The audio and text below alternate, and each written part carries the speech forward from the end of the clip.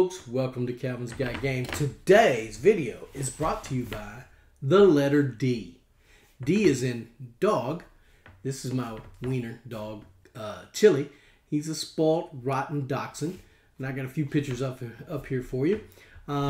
So, one thing before we get started, I've made some videos in the past with, starting with letter A and I went to C.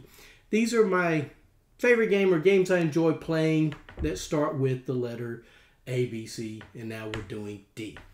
And we're going to try to do the alphabet. We're going to try to go through the alphabet. I don't know if I have a lot of games that start with some of these letters, but we'll do as many as I have. Today I actually have 10. So we're going to be doing games that start with the letter D that I enjoy playing. So before I get started with number 10, I want you to hit that subscribe button, hit that bell for notifications when new videos come out. And if you'd like to support this channel, go to my Patreon account, which will be in the description of this video, and help me out if you like. All right, so guys, games that I enjoy playing that start with D. Number 10 is DC Comics deck building. I enjoy Marvel. I enjoy DC. Characters, heroes. I enjoyed all the villains of each of them. I enjoy them. But DC deck building is such an easy deck builder. It can be played cooperatively. It can be played competitively. I usually play it cooperatively. We don't really worry about counting points because when I play with my wife, we just play it competitive or cooperatively and beat the villains, and then we win together. But DC deck building, the DC Comics deck building, you've got your standard deck that you start with. It's just a deck building game. And then you build your deck up, you buy better cards, and you try to take out these villains with certain hit points and things of that nature. The POWs. You have POW and you have, I can't remember what the other one is for credits to buy. But it's a fun, simple, easy to teach deck builder. And if somebody's never played a deck builder, this one's pretty easy to get them into because it's just easy. And if they like, superheroes and DC Comics, this will be easy to get them into. So my number 10 is DC Comics deck building. My number 9 is the D&D board games. I love the D&D system. These board games, Legend of Drizzt, Wrath of Ashardalon, Castle Ravenloft, something Abomination. I don't know. It's over here somewhere. Tomb of Annihilation. That's what it is. Tomb of Annihilation is right there. Tomb of Annihilation. Guys, I just love the system. I love how the monsters work on the game. I love how you're just going through the dungeon. You're trying to achieve a certain mission. It's just fun. I just enjoy it a lot. I like the whole D&D dungeon crawl scenarios, themes. It's just really good. So, my number 9 is pretty much all the D&D board games. I like them. My number 8 is Dice Town. Dice Town, if you're a fan of Yahtzee, you're going to love this game. Well, I say that. It's a little more difficult than Yahtzee. Not much. You're rolling your dice.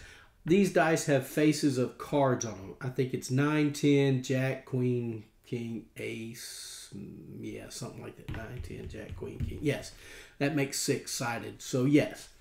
And so what you're trying to do is there's different things you can accomplish on the board. There are, if you roll the most amount of 9s, you'll get something. If you roll some amount of 10s, Jacks, Queens, Kings. And then there's the one that you have the best poker hand. So if you have the best poker hand, you're going to get something else. So you're always, I won't say always, but, well, you will always get something because you can always go to Dry Gulch or something that's called Dry Gulch or something like that. So if you didn't win anything at the top of the board by getting any of the most of anything or the best hand, you can always go to Dry Gulch and you can get one thing. So depending on the dice you roll. So in this game, you're just trying to get the most victory points. And you got these cups, and it's a loud game, and you're shaking these dice, and you're slamming them on the table, and you open it up, because you only basically see what you're getting, right? And so then you move the dice after everybody's rolled your moving dice. Everybody's rolling at the same time. But if you want to keep a dice, an extra dice, you got to pay money for that. because you only keep one dice per turn. So it's just such a fun, fast-paced game. Now, the person in my game group does not like this game. Kelly, I'm mentioning you because she did not like this game because it has some take that in it to where people can steal cards from you, and she didn't necessarily like that aspect of the game. I think she liked everything else, but that aspect bothered her a little bit. But number 8 is Dice Town. Number 7 is Dice City. I enjoy Dice City. You've got this board, and you're rolling dice, and you put the number. There you got, I think it's 5 colored dice. There's a black, a blue, a yellow, a white, and a red. And so if you roll a 5 in red, you put it on 5 on the red space. There's numbers at the top. You just put it where it goes. And you'll get to do whatever that building says you can do. Now, as you go through, you're buying these little cards that go onto your board to cover up those spaces. And then when you roll that again, you'll get to do a better action. And so you're trying to score the most victory points. And you're trying to fight off bandits, you're trying to buy some ships, you're trying to sink pirate ships, battle pirate ships. I'm not sure what those are. But anyway, so you're trying to build up your city, right? So you can accomplish more things. So Dice City is my number 7. I enjoy playing that game. Number 6 is Dragonfire. Dragonfire is kind of like Shadowrun Crossfire. It's just set in a D&D kind of world. But you're trying to defeat certain things. You have a mission that you're trying to do. It's a deck builder. You're trying to buy cards to put in your deck. And you have multiple different, I can't think of what they're called. Multiple different symbols. And so each card that you're trying to defeat has multiple different symbols. So you're trying to get I don't know, intelligence or fighting, some other things that you're trying to get to defeat these guys out from in front of you, because they actually come in front of you and they attack at the end of or on their turn to go. So you're trying to get rid of them as fast as possible. You're trying to go through these scenes, so the chapters, scenes, whatever. And once you do, then you move on to chapter 2, chapter 3, and after chapter 3, then you can level up, you can do things in your character. You have a character sheet that you're leveling up as you go through, and you'll get to add things to your deck and do certain things. Guys, I really like Dragonfire. It's a lot of fun. That's why Dragonfire is my number 6. My number 5 now is Discoveries, the Journals of Lewis and Clark. I enjoy this game. I've recently got Discoveries of Lewis and Clark, not the Journals of Lewis and Clark, but the Discoveries of Lewis and Clark, and I think I like that a little bit more. But we're going to talk about Discoveries, the Journals of Lewis and Clark. This one, you're rolling dice to get resources to do the things you need to do on the board to accomplish building out, exploring land, and visiting the Native American places where they can help you out. This game's a lot of fun. I do enjoy playing it, but I think I do like the other one a little bit better now that I've played it. I hadn't played it when I put this on the list. So, Discoveries, the Journals of Lewis and Clark, you are trying to get just the most victory points. So you're trying to claim cards before other people do for your journey. And you may have to have, I don't know, so many river crossings, so many mountain crossings, and your dice are helping you get these resources to do that. It's an interesting game, and I like it. The luck base of it on rolling the dice is a little bit of an issue for me, but I do enjoy playing the game. It's not bad. I enjoy it quite often. We play it. So that's why Discoveries, the Journal of Lewis and Clark is my number 5. The number 4 is Darkness Comes Rattling. Now, I mention this quite often on videos, especially for cooperative games and other things. It didn't make my top 10 cooperative list, though, but it is one of my favorites. Darkness Comes Rattling. You are in this, I'm not sure what it is, whether it's Native American folklore, but You're going around the board trying to keep the winds happy. There's 4 winds that blow. You're trying to keep them happy because they help you. And you're trying to fight off these monsters, these creatures, or whatever they are. But what has happened is the great snake has swallowed the sun. And once you have gotten some equipment, the person at certain points, when the sun gets to a certain point down the snake's belly, you'll be able to enter the snake's mouth and try to catch the sun. And if you can do that, catch the sun and beat one more trial, then you've saved the land. Guys, this game is so much fun. I enjoy it a lot. It's got some quirkiness to it, but I really do enjoy the game. The theming of it is just something I haven't seen before. I really like that. I call it Native American folklore, but I really enjoy it. It's so good. They did a great job on this game. That's why number 4 is Darkness Comes Rattling. I enjoy it. Number 3 is Deception, Murder in Hong Kong. Guys, you can't go wrong bringing this out as a party game to a table of up to, I think it's 14 people or 12 people, somewhere along in there. You can't go wrong. Everybody has 4 clues in front of them and 4 murder weapons. So the murderer picks one of each. Everybody has their eyes closed. The murderer picks one of each. The forensic scientist knows who the murderer is. He knows what he picked. So he has these boards, he or she has these boards that they're putting bullets on to give clues. And they kind of say, you know, this is the time of murder was at night.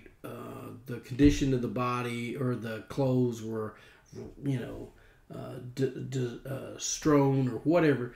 And so what you're trying to do is point people to the murderer if you're the forensic scientist. Now, there is a witness as well. So the witness knows who the murderer is as well because the forensic scientist pointed him out. But if you're the witness, you can't be too obvious, because once somebody guesses that it's this person is the murderer and they know exactly the clue or the evidence and the murder weapon, you only get one guess. Everybody has one guess as a detective. But when the murderer is found out, he has one shot to kill the witness and he'll get off scot-free. Guys, this game is a lot of fun. Deception, Murder in Hong Kong is a blast. And if you've never played it, you've got to get it to the table. Where have you been? It's such a fabulous game. That's why Deception, Murder in Hong Kong, my number 3. Number 2 is Dark Moon. Guys, Dark Moon, a lot of people don't really care for this game because it's a spinoff of Battlestar Galactica. I never played Battlestar Galactica. I have no idea what it is about, but I do hear a lot of people talking about it, especially on Dice Tower. Sam Healy and them love this game. I don't think Sam Healy likes Dark Moon because of the rolling the dice behind the screen, and you may actually have all bad dice that you can't contribute, and it makes you look guilty as the traitor. I think that's part of the charm of the game, because you can, even if you're not the traitor, you're still trying to convince everybody else that you're not, because you put out dice that did not help.